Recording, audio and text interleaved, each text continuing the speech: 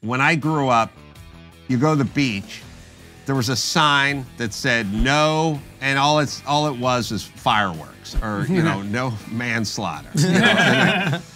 The beach sign gets something. It's no frisbee now, no digging holes, no alcohol, no dogs, like no. So you were living in a place where the beach, if you think about the beach and the ocean, it's a metaphor for freedom. It's like, I'm going to the ocean, or they sailed across the ocean to be free, and they landed in Venice Beach or Pismo Beach or whatever. It's like a metaphor. Well, in California, there's a never-ending list of things you cannot do on the beach, and every year they add one. Have you ever thought of moving? Yes. No, I have a couple of kids, and I tell everyone I will be attending their graduation in a U-Haul truck. I will pull up in a moving truck and wave to them during their graduation, and I'm going. They just can't admit they were wrong. Gay marriage was illegal in Arkansas. It's going to be legal in California, and then one day Arkansas will make it legal, and then they'll look at us for, right. Except for what happened is we just kept going, and we never stopped,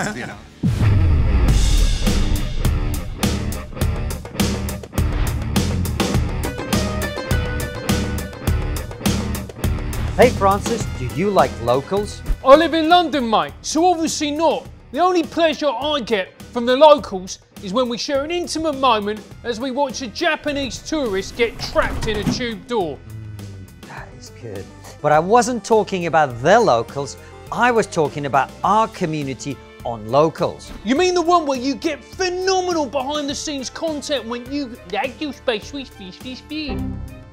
when you get to ask incredible guests like Jordan Peterson, Brett Weinstein, Bill Burr, Sam Harris, Adam Carolla, Heather Hying, and others your questions? Not just that, you can get supporter-only benefits like trigonometry mugs, monthly calls with our other top supporters, and even a regular meal with me and Francis. You also get phenomenal behind-the-scenes footage of our trip to America, where we met a whole host of incredible guests and gave ourselves terminal indigestion. We're also starting to do monthly giveaways for locals only. The first one will be signed copies of Andrew Doyle's new book.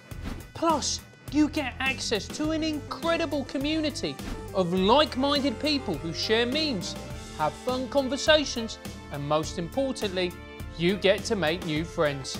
You can support us with as little as $7 or about £5 a month, or give us more for the higher tier benefits. Go to trigonometry.locals.com. Go to trigonometry.locals.com and support the show. Hello and welcome to Trigonometry on the road from the USA. I'm Francis Foster. I'm Konstantin Kisin. And this is a show for you if you want honest conversations with fascinating people. Our brilliant guest today is a comedian, radio podcaster, author, actor. He's done a bunch of stuff. Adam Carolla, welcome to Trigonometry. Thanks. I was just writing something down. You were just writing something down. Listen, great to have you on the show. Thank you for, first of all, for letting us tear up your set. Sure. In order to do this. He doesn't look happy about it.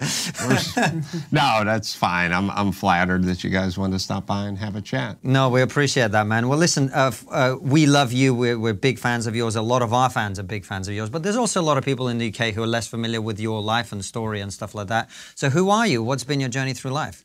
I grew up out here, not too far away from this studio. I was a carpenter out of high school. I didn't go to college. I wasn't really a good student, and I didn't, take the SATs and forget about trigonometry. I didn't take algebra. I literally didn't. Like everyone else took it in the 9th grade. I was taking math. I took high school math, I grew up in a sort of blue-collar, kind of semi-depressed, divorce, sort of some welfare, some food stamps, just a little sort of impoverished to some degree. And so I got out of high school and I just went to work, and I just, I got a job just as a laborer, just working on construction sites, just kind of using my back, moving stuff, digging holes, cleaning stuff. And it was sort of relegated to a pretty, blue collar kind of just, grunt work kind of labor on a construction site. I mean, what I did, you know, everyone who comes here from Mexico or some other place who doesn't speak the language and doesn't have the proper identification, if they work on a construction site as a laborer, you know, so that's kind of what you do. That's the lowest kind of rung on the socioeconomic ladder, and I was no different. I was just born here, but I just went to work. And I you know, I worked my way up and I became a carpenter at some point and bought some tools and a truck and learned the skill of carpentry. And then at some point I was just like, man, this is hard and it doesn't pay well. And it's kind of, I don't like the guys I work with, and it's not very interesting or stimulating or anything. And so I made the conscious decision to try to see if I could like make my way into comedy somehow, because it was only two sort of tangible assets that I had. I almost said gift, but I was, you know, funny, and I was good with my hands. Those were like my two things. And I couldn't read very well. I couldn't write. I wasn't going to work. I wasn't going to be an attorney or anything. But I was like, I think you could try doing comedy. So then I just started training in comedy in my kind of early 20s. And I couldn't quit my day job. I'd just work all day. And then at night, I'd go take a comedy class, an improv class, acting classes, something like that. And I would just work all day, have an apartment with a couple of roommates, and at night go out and try to learn comedy. Man, that's awesome. Sorry, Francis, let me just finish this quick point. So the thing I really love about what you do is the way you talk about it, it comes from that blue-collar place of like the real world, right? And that's what I think makes you so interesting and so interesting to listen to, and funny as well, because you're talking from a real space that a lot of people connect with.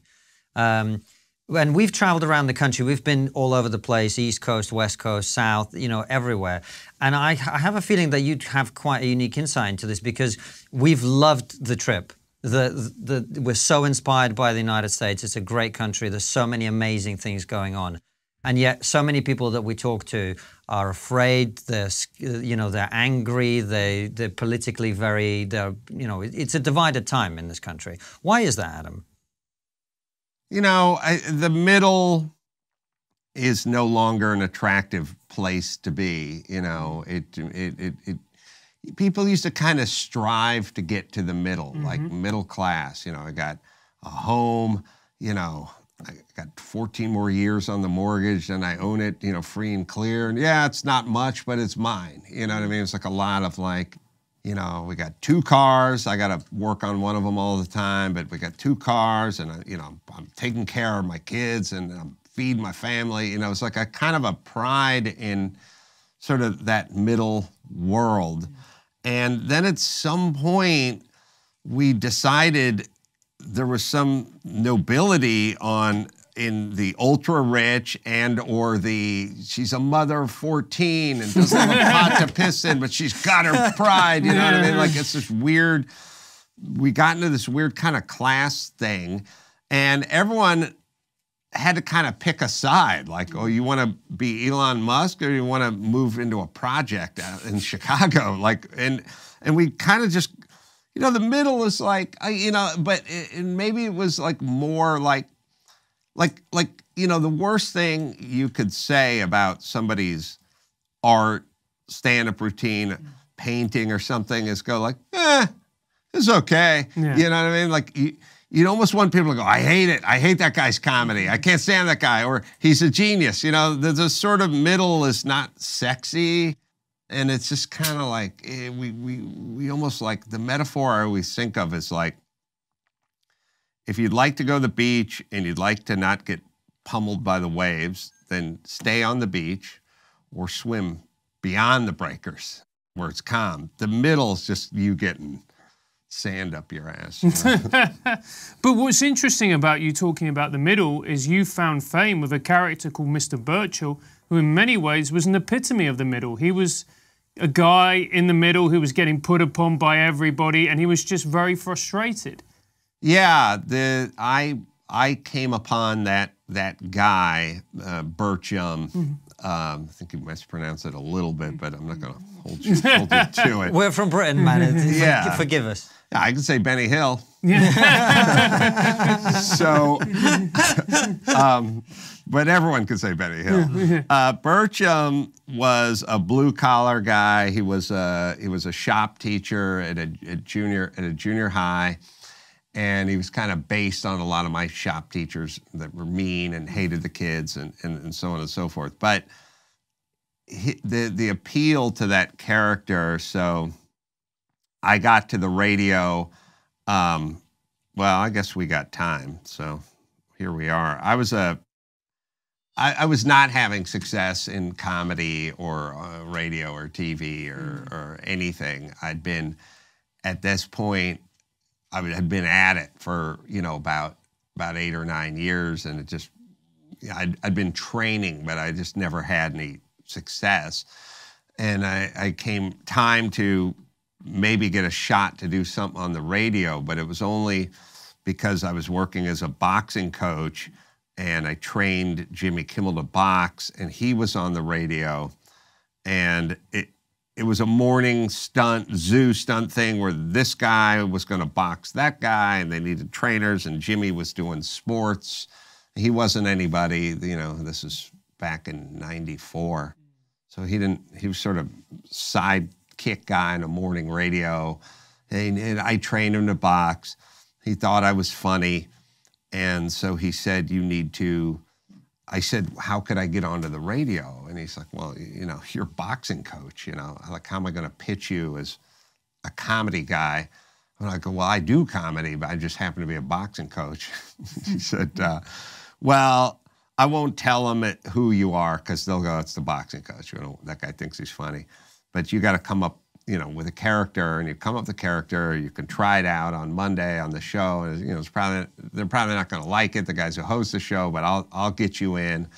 And so then I came up with the woodshop teacher, Mr. Burcham, and it just became like an overnight sensation.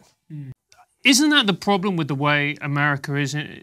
In a way, that's, you were asked that you wanted to go on the radio and you had something to give, but people just thought because you had like a blue-collar job that suddenly, like, you didn't have anything to say, you couldn't make people laugh. When actually the reality is because of your experiences, you have far more of a connection with a regular audience than people who went to an Ivy League university or college and, you know, had come up just doing improv and not having to worry about money. Yeah, I had a real kind of base, a foundation, and I knew who those guys were, the blue collar and the teachers, and I had this base, and I had this base of knowledge because I was a carpenter. So my character, the thing that made the character really intriguing is he was funny, but he also knew the subject so well that people kept thinking, I know this guy's a comedian, but I also know he's a woodworker and maybe he's maybe he teaches woodshop. I taught let's see, I taught remedial wood at Louis Pasteur Middle School in Monrovia. Everything was made up, you know, yeah. And Mr. Burcham was the guy, and so it's like people would say things. And I would take some phone calls sometimes, and like some woman, I remember she called up, she goes, oh, it's my husband's birthday, and he's got a table saw, and I want to give him a big deluxe fence. That's the guide. Well, I'm going to get a fence, and the guy at the store said it was a bee, he said something with a bee. I said, Biesenmeyer. She's like, yeah, it's a Biesenmeyer. Yeah, that's the best fence. I go, yeah. And then everyone would go, how do you know all the stuff? And I'd go, I didn't say it on the air, but I lived that life, and then I just brought it all into comedy.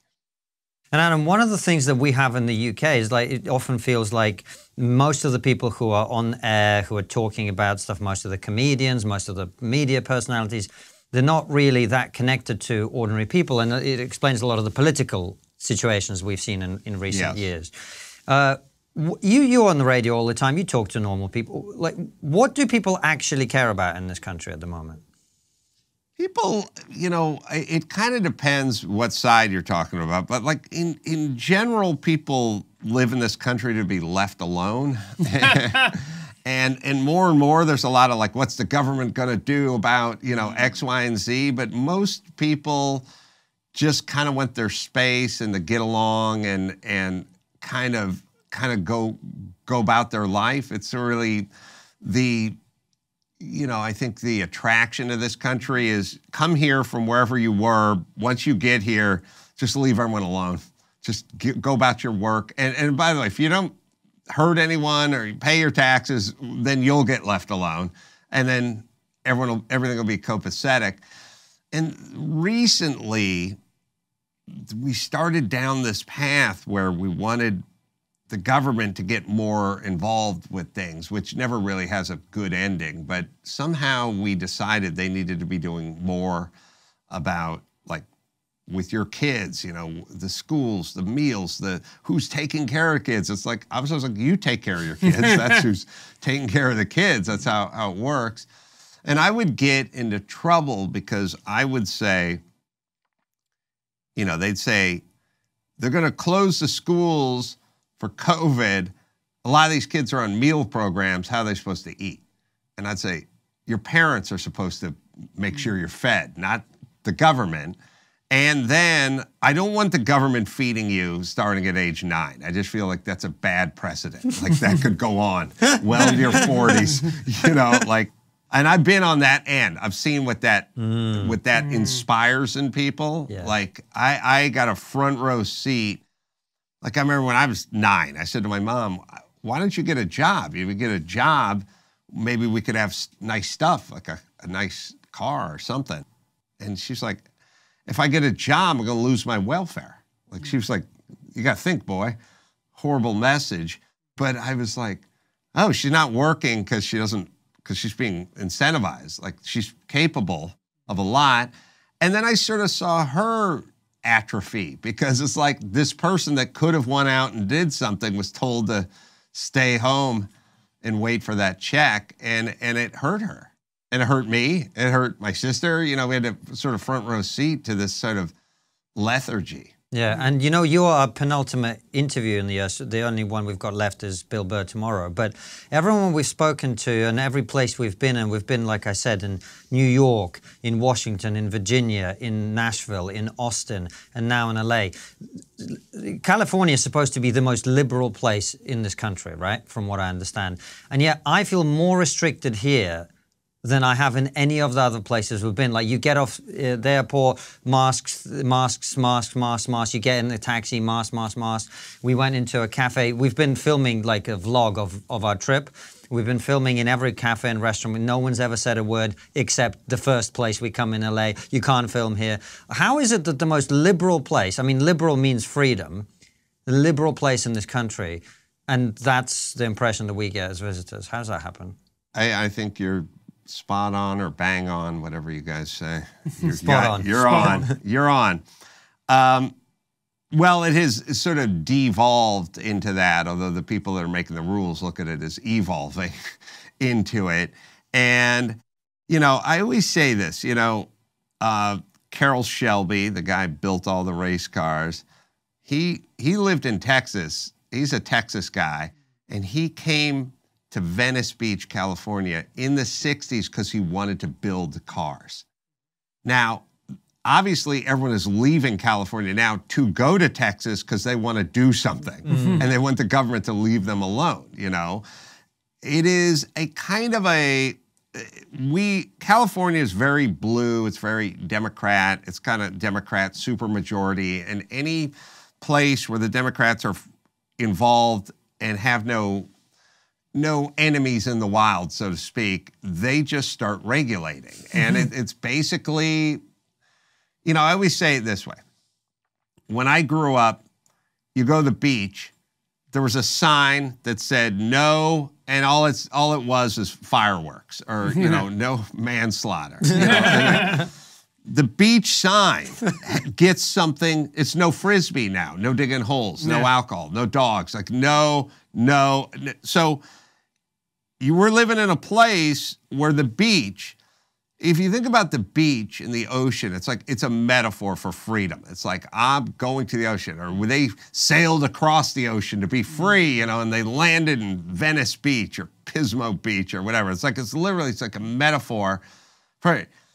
Well, in California, there's a never-ending list of things you cannot do on the beach, and every year they add one.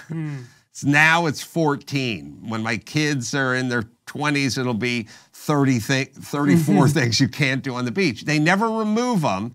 And so it's essentially, California is just sort of like if you took beavers and you put them on top of the Empire State Building, they'd go, we got to find some wood. You go, for what? We got to make a dam. You go, why? Because that's what we do. We're beavers. We're politicians. We make rules. And California, there's a checks and a balance in other places. And California doesn't have that. So you'll see a sticker on every thing in Home Depot that says cancer causing, whatever, it's California, everything's California. Like if you build stuff, I build stuff, you'll say like, oh, I want to get the tempered glass railing on the whatever. They go, are you in California? And they go, yeah. Oh, we can't ship the tempered. We have to do the laminated stuff there. And I go, well, you can ship it everywhere else in the country. It's like, yeah, California's got a rule. They got a rule about everything. And they don't look at that as oppressive. They look at it as progress. But to many of the people who live here, it feels not like progress. It feels like oppression.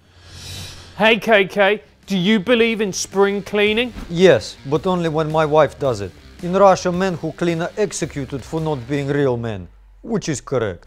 Well, for those men who are living in the 21st century, Manscaped has an incredible offer for you. Manscaped are the global leaders in men's below-the-waist grooming and have forever changed the grooming game with their amazing Performance Package 4.0. Inside this care bundle, you'll find their Lawnmower 4.0, trimmer, weed whacker, ear and nose hair trimmer, crop preserver, ball deodorant, crop reviver toner, performance boxer brief, and a travel bag to hold your goodies. This elite trimmer is designed to trim hair on loose skin. Although your wearables might look like a couple of Boris Johnsons, treat them with respect and benefit from their proprietary skin-safe technology. Complete your grooming game this spring with the new refined cologne signature scent by Manscaped. This stuff is legit and will have you smelling like royalty. The good kind, not Prince Andrew. Get 20% off and free shipping with the code TRIGGER20 at manscaped.com. That's 20% off and free shipping with the code TRIGGER20 at manscaped.com. It's time to throw out all your old hygiene habits and upgrade your life. I take that on board with everything that you say, and it makes complete sense. But there's also the flip side of it, which is a homeless situation in this state is out of control. The last time I was here was 2007, and what I've seen just driving about in the short time that I've been here, I found genuinely shocking. Well, there's another thing, which is sort of the beginning of the end of a civilization, which is California has very intense rules for people who pay taxes and play by the rules. I mean, insane amount of regulation and red tape. But conversely, if you do not want to pay taxes, or you can then construct yourself a shelter on the side of the freeway and you will be left alone. So basically it's this. We have some of the most stringent building codes, and they're up your ass every step of the way. So if you own a home and you want to build a gazebo in your backyard, that's a 2-year permit situation there. But if you'd like to not pay taxes or property taxes and just build a plywood home in the park, you will be left alone. And that's why we have over-regulated for those who are playing by the rules and almost zero regulation for anyone who wants to just slam drugs and live in the street. And why is that? What's the philosophy behind that from the powers that be? There's a kind of a weird system, which is like, you have money, you can afford a home. You know, that homeless person is sort of noble and needs our help, and we're going to punch up, we're not going to punch down, and we'll leave them alone. I chronicled this in a book I wrote a few years ago, which is I started noticing there's a street. It's called Forest Lawn Drive, and it goes by the cemetery, and it's 3 miles from here. And so there's a big cemetery there. And so on one side of the street, you have a lot of poor Latino people who go down to the flower mart. Latinx, please, Adam. Latinx, and they buy Latinx. And they buy, it's the most obnoxious thing ever. So they buy flowers, and then they sell them cheaply to people that are going to visit Nana, who died 4 years ago. And so on one side of the street, you have, and it's a mess, like the boxes and the trash and everything on one side of the street. And they're just running a bootleg flower shop from the street. They're just street vendors, you know. And street vendors everywhere here, as you guys probably know. Okay, on the other side of the street, there's a cop. And the cop's on a motorcycle, and he's backed up the driveway to the Jewish cemetery, and he's got his radar gun out. He's giving tickets to taxpayers and soccer moms that are going 5 miles an hour too fast down Forest Lawn Drive. The other side of the street is illegal activity going on. And first off, they're not paying taxes, nothing's permitted, they don't have a business license. They're undercutting the flower store up the street who has to pay insurance and all the expenses that are incurred with running a business in Los Angeles. Those people operate with impunity, and our government is handing out tickets to the soccer mom who's driving her kid to school. I noticed that about 10 years ago, and I was like, something's broken here. You either have to bust both people, or you got to let the soccer mom go too. And so that's the path. That's a progressive path. I don't know what's considered compassionate about letting people just sort of die in the streets or sell their goods in the streets or all cash under the table. It's some compassion. We also have a racial thing too, because those are Hispanic people on that side of the street. If you come down on them, then that's going to be like a bad optic. We're a mess. We don't know what. I went out on a boat with a guy who ran the Staples Center, which is now, I don't know, the Crypto Center or whatever it is. And I said to him, I walked out of a Lakers game a couple of years ago with my son.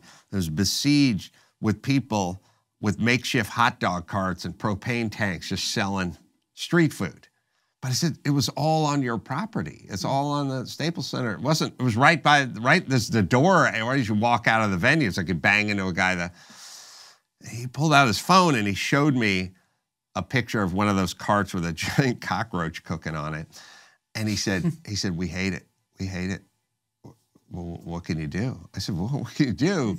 You're inside charging $14 for a hot dog. These guys are charging $2 for a hot dog. There's no permit. There's no license. They're dealing with food. There's no health ordinance or something. They're on your property. They're just selling. He said, oh, yeah, they load them up in vans and they bring them out, you know, and they're all cooking out front there. I said, go to the city council. You guys are one of the biggest taxpayers in you took downtown and resurrected it by building the Staples Center. You got to be one of the biggest taxpayers and employers in the city. Go down to the commission, to city council, tell them clean this shit up. We don't want this stuff out of it. He goes, I don't want to get into trouble. What? That's what his exact words to me. So I don't need that kind of trouble. What does that mean, Adam? It just means if he as the taxpayer who runs the Staples Center, if he goes to the city council and says, I want you to get these people off of my whatever, they'll go after him. We did the same with COVID. It's like, that's just where we're at. That's why people are leaving. This is what I was going to ask you, because when we were in Austin, we did Joe Rogan's show, and one of the things he's trying to do is get a bunch of people down there, sort of like a build a new scene. Have you ever thought of moving? Yes. But you haven't? No. And that's why I'm a good interview. No, I have a couple of kids, 16-year-old twins, and they're in high school. And they're coming into their junior year, and I tell everyone I will be attending their graduation in a U-Haul truck. I will pull up in a moving truck. I will wave to them during their graduation, and I'm going. Texas, I don't know, Nashville, Florida. Like, it doesn't really matter. You know, the thing about California is it's so screwed up. People used to come to California like Carol Shelby with a dream. You know, they'd come here. It was like, hey, now when I talk to, and I grew up in California. In California, it's like you would never leave California. People come to you. You know what I mean? Like you look at people in other states and go, well, it's only a matter of time before you come down to here. I'm not going to you. Yeah. And you talk to people now and go, you want to leave California? And they go, yeah. And then I go, where are you going? And they go, it doesn't matter. Wow. Like, that's how bad California's got. They're not even, it's not like they found a place they think is better than California. They just want anything is different. I'm kind of the same way. It's like, Nashville or Austin or, you know, Florida or whatever. It's just like, yeah, I'll figure it out. Right. But don't you think there will ever be a moment where you can sort of turn California around? Because surely it can't keep going down that path. Nobody likes to live with the descriptions that you've just described. Nobody likes to see that. Even people who are just very much on the right would be like, well, surely these people need help. You know, they need psychiatric help. We can't carry on like this. And then presumably, I mean, you tell me what you think, but you'd expect there to be a political backlash against this, like people be having their cars robbed every day, you know, drugs, blah, blah, blah, you know the full deal. You'd expect people to start voting not only with their feet, but also in the voting booth, or not? Well, it's kind of a weird thing. And so, you know, I guess it depends on how ensconced you are in a way of doing things. Like, you know, we had tried to do a recall on our Gavin Newsom, the governor. You know, he won by a landslide. My mom, I talked to my mom about it, and about 6 months ago when this whole thing was going on, she's a lifelong kind of Californian and progressive. I said, so what do you think? You want to vote for Gavin Newsom again or Larry Elder, the other guy? And she's like, I don't know anything about the other guy, the Republican guy. She's like, but I'm just going to play it safe and vote for Gavin Newsom. And it's like, all right, baby. More safe. Homeless people. Like, right. It's kind of the way people think over here is, it's like, look, I don't really know what Gavin Newsom's up to. I'm not a big fan of that guy. But the other side, those guys are racist. And I would much rather just have bad governing than a racist running the state. Larry Elder, well-known racist. Yeah. Yes, the LA Times called him the blackface of white supremacy. So he's actually a black guy who grew up in Compton, but evidently he's a white supremacist. So that's what they do. Now, the bigger question is, what the fuck's wrong with my mom? You know what I mean? Like, I know the LA Times told you the middle-aged black man was a racist, but don't you see a pattern forming here? Can everyone be a racist who disagrees with you? Right. Yeah. So the racist guy is for school choice because he's racist? Like, why? How does it work? And the answer is people are stupid. They're stuck. It's a cognitive dissonance. And really what I think it is they just can't admit they were wrong. They just made a mistake. Like this guy, I know he's, you know, a Democrat. I know he's on your side. I know you like him. He's a disaster. Just, you got to go another direction. Sorry, you know. And, you know, people say, well, you know, maybe when we bottom out. We're not there. We're almost there. But then when change happens, when you bottom out. And I go, okay, so you have to bottom out. Yeah, that's when the change happens. So it's like we got a teenage daughter and we removed all of the nail polish remover from her bedroom because she's huffing it in a sock. But she's not flatlined yet. Like she's not OD'd officially. She just has a problem with huffing varnish in the garage. Maybe we could get her help now. And their thing is like, wait till she ODs and flatlines. Then we get help. And I'm like, well, we see where this is going, right? Like maybe we could get a meeting now or some counseling now. Like I see where the trend is going. We're bottoming out. And in California, we're like, yeah, but we haven't hit bottom yet.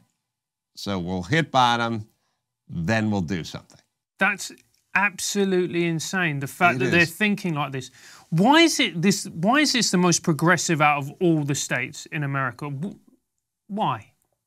We decided that we lead the way. So, and we say it like politicians go, as California goes, so goes the nation. You know, we think we're trendsetters, and so we think we're setting fashion and trends and, you know, Hollywood and movies, and we're very much like we are the taste makers, you know, so we sort of dictate. So, you know, and we look at it almost like historically, like if there were two drinking fountains for Black Americans and white Americans, and California would certainly be the first place to outlaw that, you know, and because we set the trends, you know, and historically it's like, yeah, we do. We kind of set the trends, and we're progressive, and we'll show the way. And so if gay marriage was illegal in Arkansas, it's going to be legal in California, and then one day Arkansas will make it legal, and then they'll look at us for, right. Except for what happened is we just kept going, and we never stopped, you know. So now we're like, we need guys swimming with women and setting records. Everything seems like the next, you know, progression. It improves the sport. You can't argue with it. The times get better, everybody's happy, except the women. Yeah. Right. So and they're never happy. So. We just got caught up in this. We're setting the trends. You know, we're going to have a third transgender bathroom, and we're going to, if a male identifies as a female, then he goes right to the female prison, you know, or she goes right to the female prison. We look at ourselves like we are so progressive that, you know, we just kind of go, well, what would they hate in Arkansas? So, well, they would hate people to have guns and be able to drink a beer on the beach. Or that's what they want. Then we're doing the opposite, or, you know, that's just so obviously. There was a time when it was like kind of a good thing.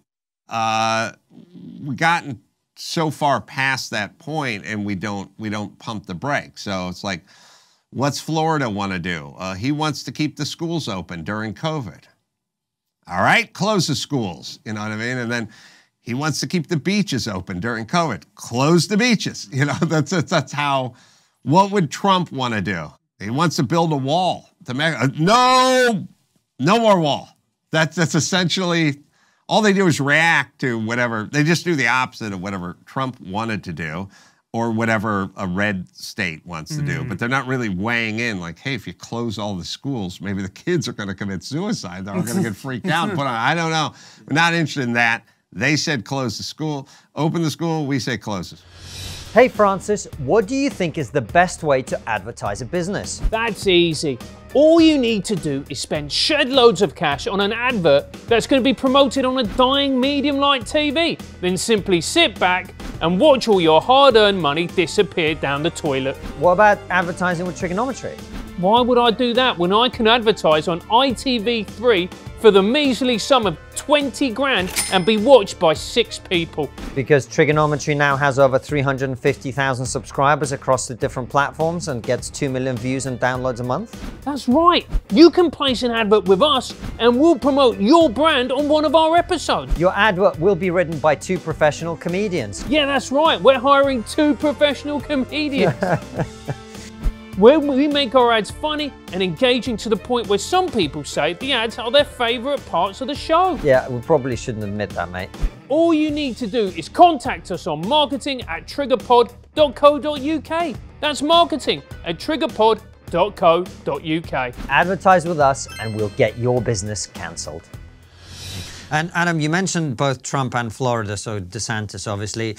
You know, looking from the outside in, America went through just 4 years of absolute chaos, or 6 years of absolute chaos now at this point. What happens going forward? Well, it kind of, I guess it depends. Now, so people will do this thing where they'll go, Trump drove everyone insane. He gave everyone had Trump derangement syndrome, and so he drove everyone insane. And then they'll say, if we can get some more moderate type in there, not Trump, but somebody who's more moderate, then we could live with that. But they will go nuts over any anybody who gets elected who's a Republican, because they've kind of painted themselves into a corner, which is they've said anyone's a Republican's a racist and homophobic and transphobic and everything phobic. So then there would be some concern if you actually thought that someone who was racist and homophobic and transphobic and everything else was running your country. There would be definite thoughts about that. But I mean, Larry Elder wasn't a racist until he ran against Gavin Newsom, who's a Democrat and who's a white guy. Then the black guy became a racist because not based on anything. It's a tool. It's a tool. It's a tool that is bizarrely ingested repeatedly by people. If I was in charge of calling everyone a racist who opposed me, I would feel like, oh, come on, who's going to buy it the 126th time? You know, it can't be some sort of magical equation where everyone who disagrees with you is a racist. Like, it's a pretty preposterous notion, but they're going, we're going back to that again, and they just do, and So you don't think DeSantis, you can say, well, look, I'm from a Latino background, you know, I mean, obviously it didn't work for Larry Elder. You don't think that a more moderate person like him, because let's be honest, Trump was incendiary. Yes. On purpose. Yes. Often, right? Yes. A more moderate person who has many of the same policies, who's confident, who looks good, sounds good, blah, blah, blah, blah, blah. You don't think that will help?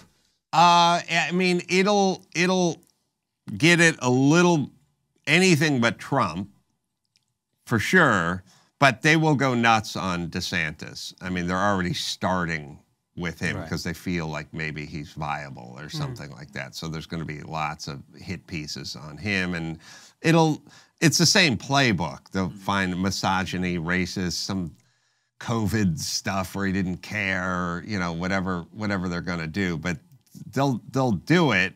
I don't really know what the end game is, and I'm not sure why so many people go along with it. I interviewed oh God, I'll think of his name, Glenn Washington, I think his name. He's a black man who is he worked for NPR or something like that.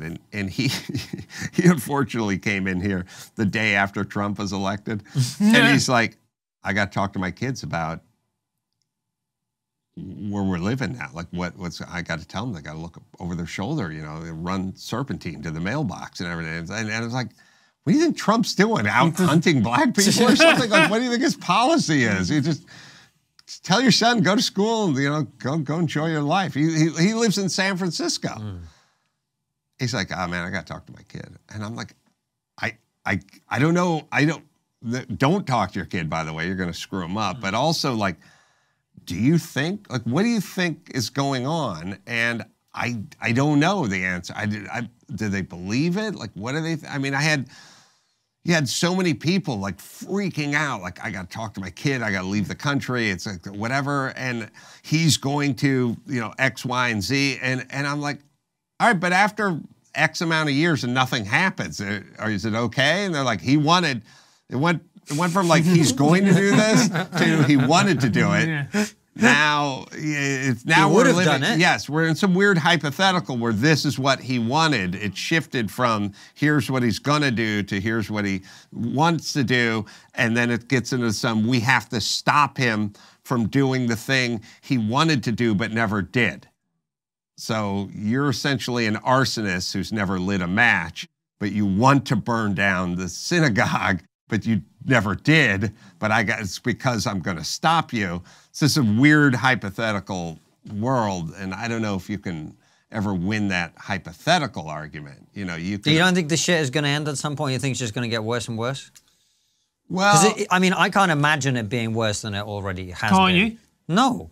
It's been fucking brutal. I mean, the news outlets have an endless ability to churn. You know what I mean? So they're gonna do what they're gonna do. You know, the question is sort of people. You know, when do people hit a saturation level? Like somebody said to me, I was talking to Dr. Drew on my podcast, and he said something about monkeypox, and I'm like, I'm not whatever the CDC's talking about, I'm no longer listening. They were so full of shit with COVID. They got so many things wrong. I had so many people telling me what to do and what not to do, and so much misreporting and so much everything that I was just like, whatever goodwill I had with with this group or that, I've lived in this country my whole life. The CDC was like, yeah, whatever they tell you to do, you do it, because they're the experts. And they don't have an agenda other than your health, the nation's health, or whatever it is.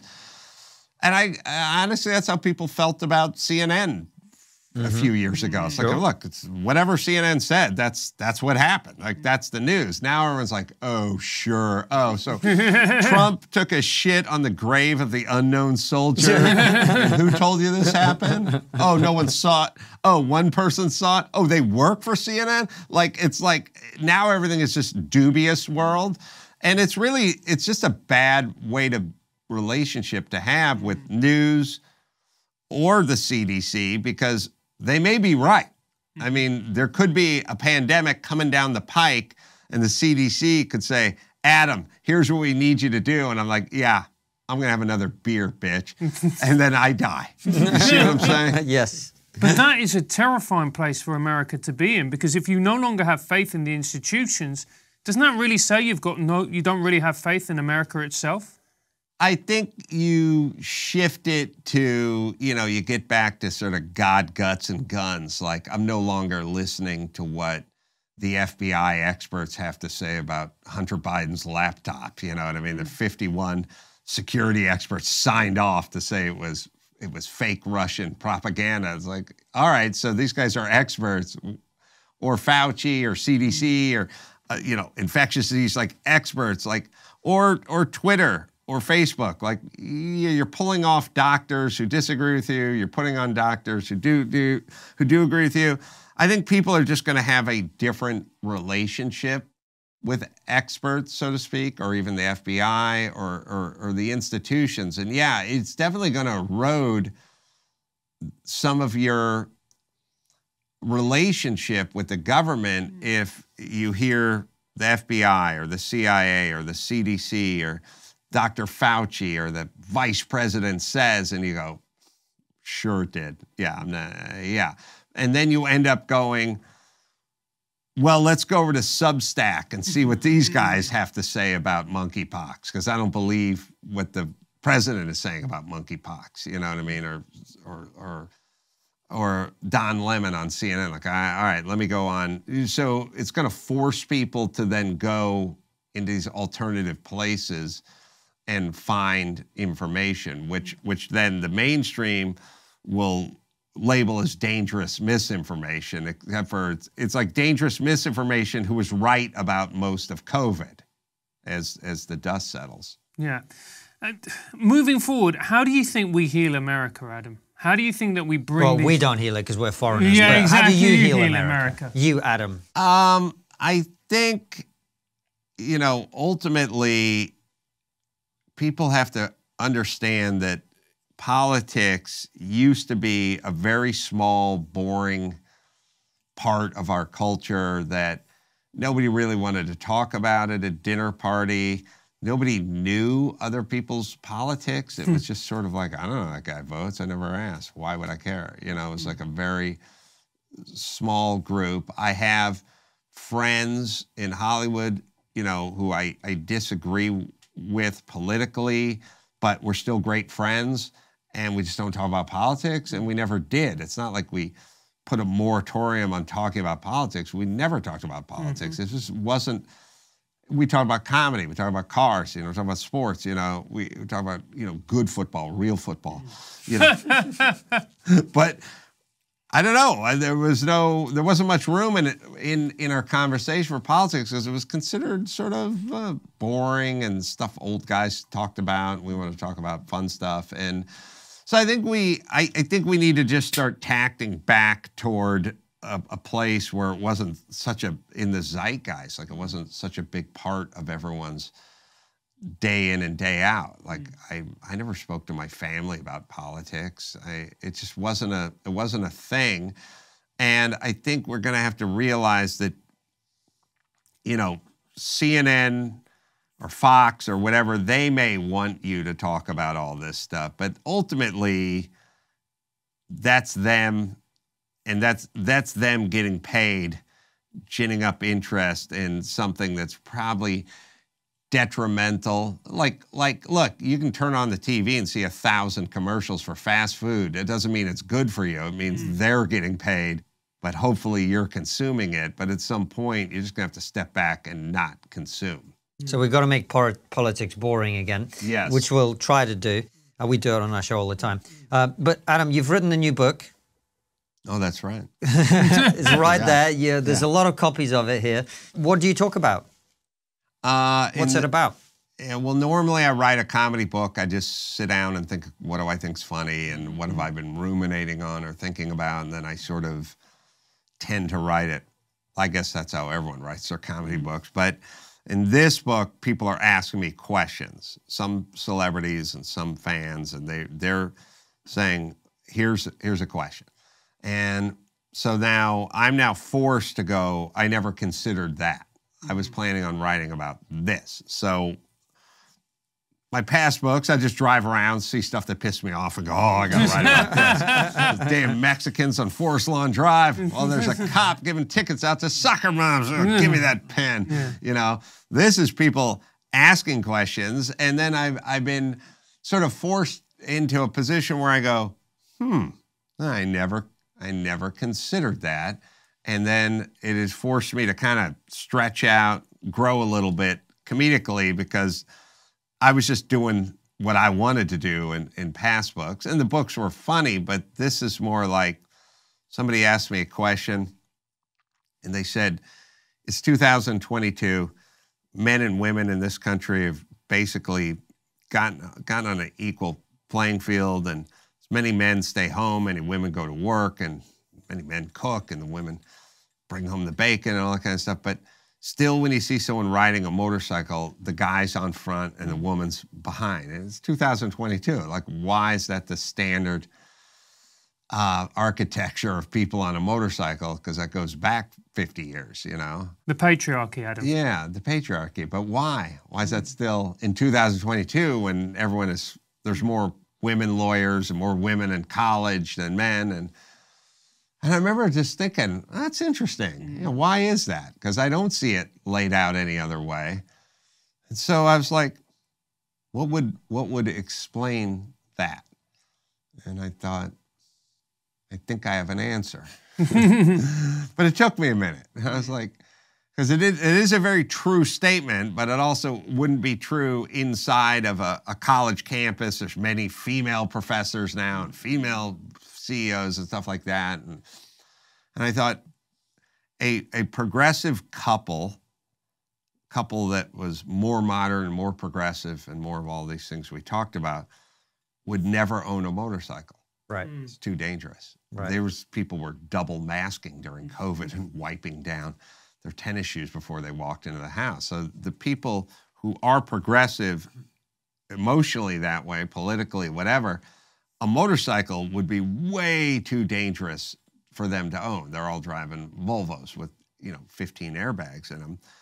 And the people who would go out and ride a motorcycle in this dangerous days out there, they are much more traditional, and they have a different relationship with danger. It's a little more traditional. Like, they wouldn't be yelling at the kid to put a helmet on when he was walking to the bathroom, And so it's a self-selecting group. Right. And that's why that's the only way you see it laid out. Yeah. And I was satisfied with that answer. Yeah, man, I really look forward to reading it because you're a very funny guy, and these anecdotes will probably give you, we haven't had a chance to read it yet, but I really look forward to it because the anecdotes probably give you like great launching pads to go into stuff like that. Yeah, everything's a launching pad for me, but I did kind of get a lot of questions and went, it was like, it's kind of the difference between going out and doing stand-up and kind of going, here's what I'm talking about, and I got my set, here it is, versus somebody in the room going, talk about, and then they yell something out, and now it's like it's a little different dynamic.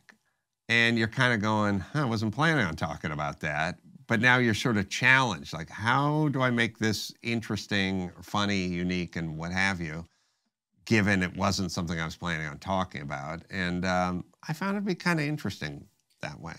Adam, do you feel constrained in your comedy more than you did 10, 20 years ago? Could you get away with more stuff before than you could now?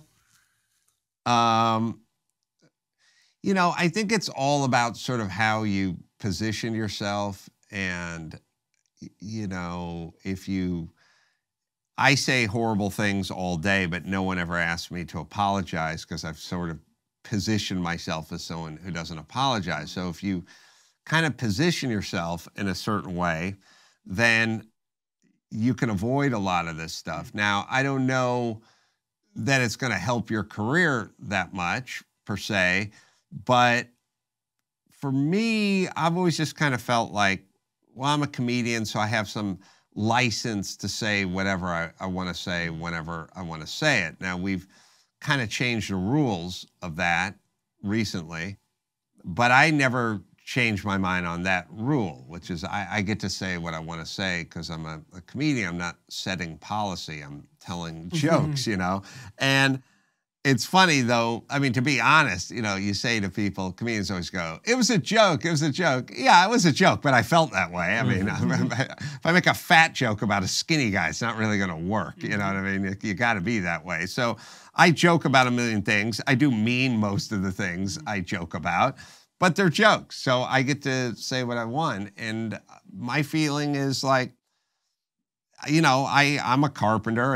I can go back to swinging a hammer if I have to. I have a trade I could fall back on, and I would never want to compromise what I want to say. I feel like that's a Faustian deal with the devil. Like, it's just, why would you ever want to alter or even trim what you have to say? And I get there's certain language and there's certain sign of the times and, you know, that kind of stuff. But for me, no. And then also, you'll just find a new crowd who appreciates your authenticity, I guess. Although I hate that I called myself authentic. Yuck! I gotta take a rape shower. But I just mean, I never looked at it as having a choice. It's just like, here's what I have to say. Now I'm going to say it. This is not open for negotiation. And it's not because I'm bold or a hero or take a stance or anything. It's just like, I talk. I have to say what I think. It's a sign of your success that you can do that as well, because when you've got a big audience, I think that probably makes it easier, which is great. That was great for you. Adam, thank you so much for your time. I really appreciate it. We're going to ask you a couple of questions for our supporters, only from our supporters. But before we do, the last question for the main interview is always the same, which is, what's the one thing we're not talking about as a society that you think we really should be? Well, we're not talking about dads and the importance of dads. I think, you know, we sit around and we kind of chase problems. Like, what's going on with all this street crime? What's going on with failing school systems? You know, what's going on with all the substance abuse or, you know, homelessness or suicides, you know, prison overcrowding? You know, we're kind of like, who are all these people in prisons, you know? And then we do this thing where we go, we need to either build more prisons or just let the people out who are in prison. And my thing is why don't we find out why they're in prison? Like, maybe that's something.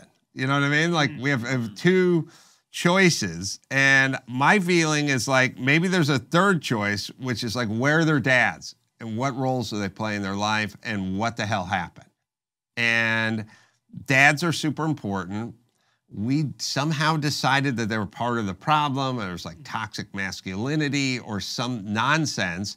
They're not. They're vitally important. We got in some weird world where, like, she's a single mom and she's doing her best, and then we applaud it, and no one goes, where's the dad? Where's dad? We decided that they didn't really have a role, or as an important role as they did in the past. Everything we see is just an offshoot of broken families, absent dads, and bad parenting. And we're fools just to chase it around. Like, this guy, he's 16, He shot one guy, then he went into the system, then he got let out, then he punched this woman and pushed her onto the tracks at the subway, then he got arrested again, then he was out on the street that afternoon. It's like, all right, we can follow that one kid around. It's costing us millions of dollars because he gets into the system and so on and so forth. Or we can try to go back a little further and figure out where the dad is. How come the dad didn't raise him correctly? How come he didn't discipline him? All the things you get from that. We could do that. Politicians never do that because that's like a third rail and it starts breaking down along racial lines and it turns into a nightmare. So they talk about the problem, which is essentially the damage that the termites do, but they never talk about eradicating the termites or how they got in the house or whatever it is. So they're just like, it'd be like if an exterminator just chased around ants and hit them with a slipper individually. Where it's like, where's the colony? Where are they coming from? What are they attracted to? Right. Well, they like moisture. Good, you have a leaky pipe. Fix the pipes. They're attracted to the moisture. You know, we talk about like root causes all the time. We never get to the root of, everyone goes, why is there so much violence? What's going on? There's 15-year-old boys punching people on the subway. It's like, yeah, ask these guys where their dads are. Go to prison and find out everyone's relationship with their dad. Okay, that's the problem that would fix all the other problems around. We never talk about it. That's why we love Larry Elden. That's why we had him on the show. He's very good on that. But yes. Adam, I'm really glad. That white supremacist black guy?